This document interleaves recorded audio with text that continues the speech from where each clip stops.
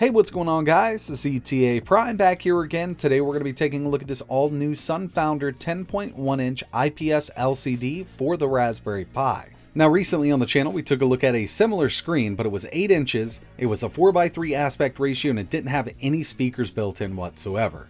But this one changes all of that, with a 10.1-inch 16:9 LCD and dual stereo speakers built into the back. Nowadays, it's pretty easy to pick up a display for your Raspberry Pi. You can get an LCD TV for pretty cheap. A 32-inch 720p goes for around $130 to $150, or you can pick up a 21-inch 1080p monitor for around $65 to $70. But one of the big reasons I love these tailor-made displays for the Raspberry Pi is the Raspberry Pi actually sits inside of here. It'll mount to the back of the unit, giving us kind of a Raspberry Pi powered all-in-one Linux PC.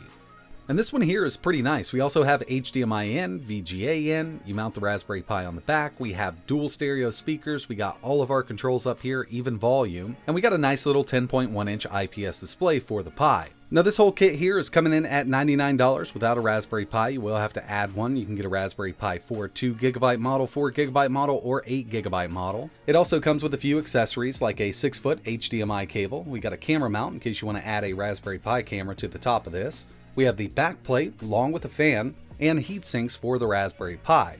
And finally, the power supply. Now this whole unit runs on 12 volts, but it'll also work on 5 volts. So if you do want to add a battery pack to this unit, you can have a totally portable Raspberry Pi setup. And that's exactly how I'm going to be running it in this video, just to give you an idea of how this would work on battery power. And it actually functions really well. Not to mention, we also have an extra HDMI and VGA in case you want to add some other device to this unit, or just use this as an external display for another PC or a laptop. Now, putting this thing together is super easy. It's very self-explanatory, but it does come with full instructions. Real quick, I'm just going to give you a rundown on how I put this together. So it does come with heat sinks for the Raspberry Pi 4. I've already applied them to the CPU, the RAM, and the Ethernet controller. I'm just going to plug in the micro HDMI to one of the micro HDMI connectors on the Raspberry Pi. Next up, I'll do my USB Type-C to power the unit. And basically, this is just going to mount down with 4 screws. Before you assemble this, make sure you have your SD card installed because you cannot access it while this is all together. So I'll just mount the Raspberry Pi down with 4 of the included screws. And once that's done, we'll grab the back cover here. Don't forget to plug your fan in. It's got the little connector in here. And this is actually running on 3.3 volts, so it's pretty quiet. It's really hard to hear this fan. It's not a super annoying one. Once the back is on, we're going to place the other screws in here, and we'll have full access to the GPIO pins, Ethernet, and USB on the Raspberry Pi. Like I mentioned, before you assemble this, make sure you have your SD card ready to go and insert it into the Raspberry Pi. And here it is. So yeah, we do have access to all that external I/O on the Raspberry Pi, even the GPIO pins. It's pretty lightweight because the whole unit is made of plastic. It does come with that stand on the back so we can stand this up. Now it's time to get into some testing. Like I said, this runs on 12 volts from the factory, but with the correct USB adapter, you can actually power this from a 5-volt battery bank like a phone charger.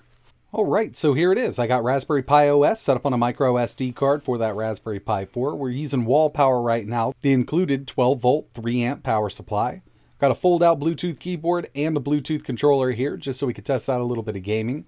First thing I wanted to do was just take a look at the screen like it sits right out of the box with wall power.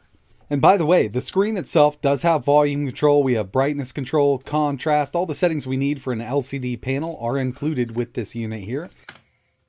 Real quick, let me go ahead and make sure my keyboard is on and my remote. It should automatically repair with the Raspberry Pi because I've set it up before. And just give it a few seconds to connect. It's definitely not the best Bluetooth keyboard, but it does have this trackpad here, and when it is working, it does work quite well. I actually think I'm getting a little bit of interference when trying to pair that controller up, but it seems to be working now. As you can see, we got that trackpad here. You can easily navigate the operating system, and like you saw, this keyboard does fold up. It'll actually fit right in your back pocket. And a little bit of a sound test here. It does have those dual stereo speakers built in. You can control it from within the operating system or on the screen itself. We do have manual controls. So now I want to show you that this whole setup will work over battery power. So what I have here is a 10,000 milliamp hour little phone charger. It's a battery bank. And I also have this little adapter here, full-size USB on one side, 5.5mm power jack on the other. But personally, I would recommend something like this, and if I had it on hand right now, that's what I'd be using. This is USB Type-C to a 5.5mm power jack. That way we could send a full 5 volts, 3 amps out of the USB Type-C port on one of these little portable chargers to the unit itself. But like it sits right now, over this cable that I'm using, I have not experienced any kind of cutout or any low power indicator on the Raspberry Pi. And this was actually really surprising because most of the time, these USB ports only put out about 2.4 amps. And by the way, the power bank that I'm using right now is actually an inexpensive one that you can pick up from Walmart. It's an ONN, or an on-branded power bank. And I personally like these little power banks because they do have that little LCD charge indicator on them, letting us know how much is left in the battery itself. I'm going to go ahead and let this boot up. And by the way, I will leave links in the description in case you're interested in picking up anything that you see in this video. Most of it can be gotten on Amazon, but that power bank is available at Walmart. And the first time I plugged all this in, I didn't think it was going to work at all. I figured that we were just doing some power cutting here with the screen coming on and off. But as you can see, the Raspberry Pi 4 does boot up, and I'm not getting any kind of low power indicator on screen whatsoever. I've also got a mouse and keyboard plugged in here just to make it a little easier to navigate. I want to make sure the sound is still working here when we're on battery power. There's really no reason it shouldn't be. And as you can hear, we got sound out of this.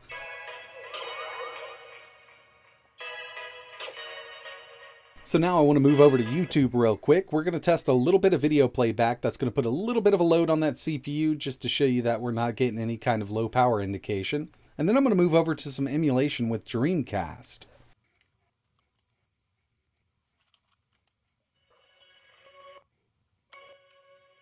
So going full screen with it here. No problem at all. I mean, we are powered by this little battery bank here. If you press that button, it'll come up with that indicator. And I was super surprised by this because, like we saw, this should be powered by 12 volts, but it's working over this 5 volt battery pack. And I still have that little Bluetooth/trackpad connected to it. I just wanted to move over to something a little bigger. It does make it easier to navigate. But keep in mind, something like this will work with the Raspberry Pi in case you want to set up a fully portable all-in-one Linux machine. So I definitely want to move over to a little bit of emulation on this screen with the Raspberry Pi 4, but before I do that, I'm actually going to let this run for about 30 more minutes and just see what happens. Alright, so as you can see with NeoFetch here, I've been up and running for about 48 minutes, and my battery percentage went down to 84%. And that was just playing some YouTube videos here. Actually surprised it didn't go down any more, but so far it has been working off this battery pack quite well.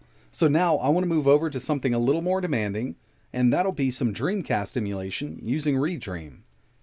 We'll go ahead and launch it here. I'll be using this 8-bit Bluetooth controller here. And keep in mind, I'm not overclocked on this Raspberry Pi at all. It's sitting at the stock clocks, especially on battery power. So I'm going to go ahead and start up Marvel vs. Capcom 2 and get into a little bit of gameplay.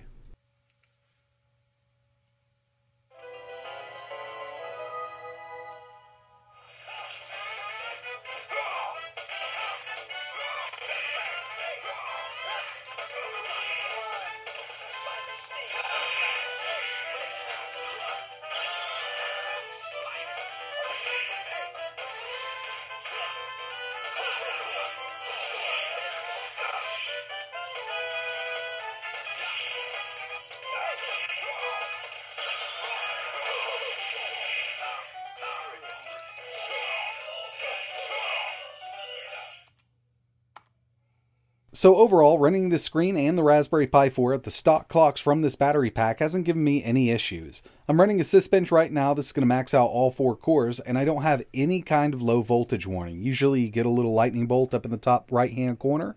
Now, like I mentioned, I would personally recommend going out of USB Type-C to that power jack on the side of the screen here. And with a battery pack like this, this actually does 5 volts, 3 amps through USB Type-C. But even set up like this over that USB port, it's working great. And if you did end up getting a battery pack about this size, or the same battery pack and the screen, you could actually double-side sticky tape it right to the back here. You'd still have access to that USB Type-C to charge it up. And then when you're ready to power up the unit itself, just run your cable from the battery pack to the power jack on the screen itself, and you can boot this thing right up. And if you paired this whole thing with one of these foldable keyboards with the trackpad built in, you could have a pretty portable setup. So overall, I do like this screen. It's got great brightness. I mean, it's super clean. It's an IPS display, but it's $99 without a Raspberry Pi, and I do think that's a bit overpriced. If this had a $69 price tag attached to it, I would say jump all over it, but at 99 bucks, I think it's a bit expensive for what we're getting here, unless you really need a portable solution like this. But that's going to wrap it up for this video. I really appreciate you watching. I figured I'd just go ahead and show this off. I was really surprised that it ran on 5 volts, and it actually works really well here, especially with the power supply I have. If you're interested in picking any of the stuff up that I showed off in this video, I will leave some links in the description. Like I mentioned, the screen itself is $99 and it is a bit overpriced, so definitely keep an eye out for like discounts and coupons on Amazon or Sunfounder's website, because if you can pick this up for a little cheaper and you're looking for a portable Raspberry Pi screen, I think it'd be worth it at around $70. But that's going to wrap it up for this one. If you have any questions, let me know in the comments below. And like always, thanks for watching.